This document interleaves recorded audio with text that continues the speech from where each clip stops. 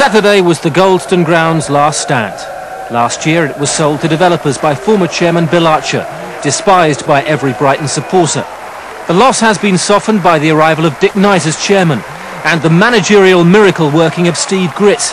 He took over with the team 11 points adrift and almost certain to drop out of the league. But the gap was down to 3 points going into Saturday's match with Doncaster Rovers. The Goldstone ground had never staged a more flammable fixture, and it soon ignited. Brighton's captain Ian Baird couldn't handle the occasion, neither could Rovers' Darren Moore.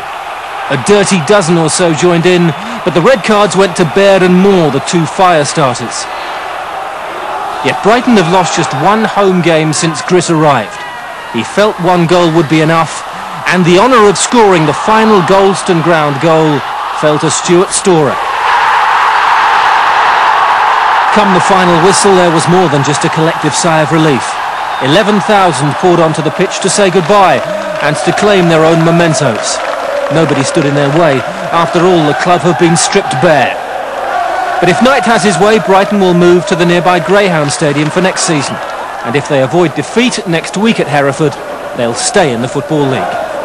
Now we've actually got ourselves off the bottom of the league. I think the psychological boost of that, I hope, will certainly be a boost for us, and probably be a bit of a downer for Hereford now. You know, they've had so long above us, we've had so long to get off the bottom. Now we're there, I know the players won't want to go back down there again.